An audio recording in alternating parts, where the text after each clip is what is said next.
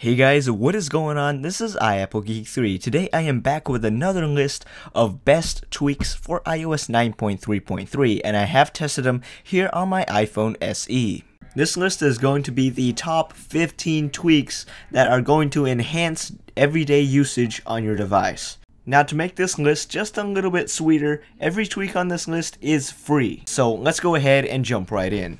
Now this first tweak is very useful inside of Cydia and the Contacts app when you scroll through a long list of things like this. This tweak is called Skippy, where it gives you a heads-up display when you touch a letter. So now you can easily tell where you are in this huge scrolling bar. The next on this list we have Priority Hub, a simple and elegant way of organizing notifications on your lock screen. Berry C8 allows you to assign application shortcuts to your lock screen. Just grab the application, swipe down towards the center, and then enter your password or use Touch ID, and you will be launched into that application. Super handy.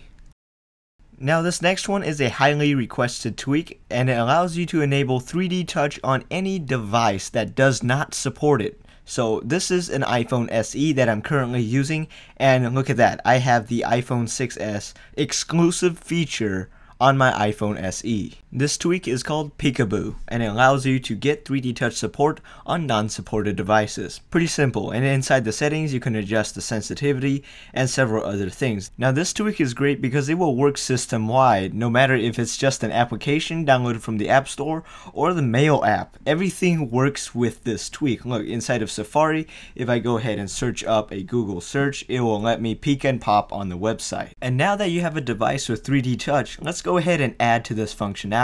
Appendix allows you to 3D touch on a folder to access the first few apps, and of course you can adjust this in settings to say how many will show up upon 3D touching the folder. Now this is a feature in iOS 10, I do realize, but hey, it's nice to have on iOS 9.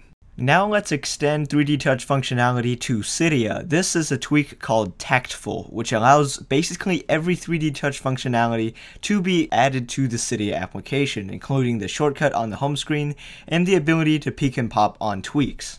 Now as a little side note, please do not press too hard on your device. I am not responsible for any broken screens as a result of Peekaboo. Since this is just a simulation of 3D touch on devices that are not supported, it doesn't actually magically give you the hardware to do 3D touch.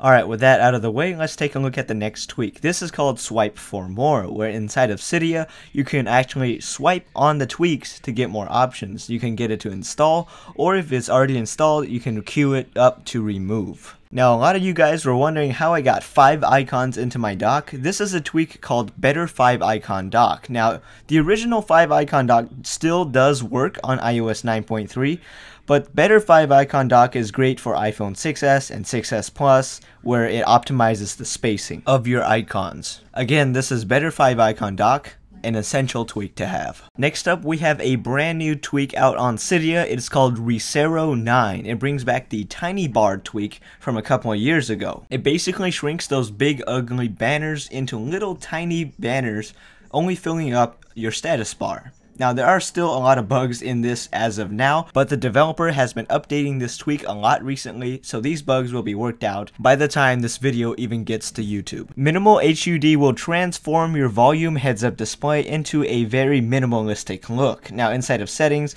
there are several different themes to choose, and you can put this in a number of different positions on your screen. Definitely go check this one out. Next up, we have PowerTap, which enables a bunch of different features for the power down menu. When you tap on the little knob, it gives you to reboot, respring, and even safe mode.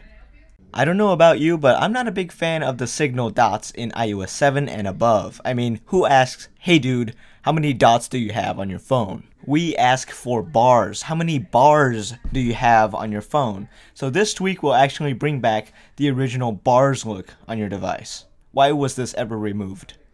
Now let's take a look at some Safari tweaks. This is called FlatSafariURL, where it changes the URL bar into a more flat design. This to me gives off a cleaner look.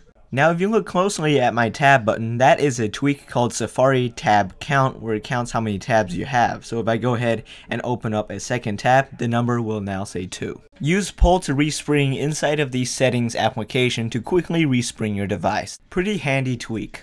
And now, for those of you who have watched this video this far, I want to mention a few bonus tweaks. The first one is Activator. It has been updated for iOS 9.3.3. Now this will give you gestures on your device, and there are a ton of different ones that you can set from the Activator application. And last but certainly not least, this is SpinSettings. You can adjust the speed of the spinning settings icon inside of the settings application. You can get it to go at a crazy speed. Alright you guys, that is all I have for you guys in this video, but don't leave yet. I want you guys to rate me up if you guys enjoyed these tweaks, and if you want to, hit that subscribe button for future videos like this. Anyways guys, enjoy your tweaks on iOS 9.3.3, and until next time, peace.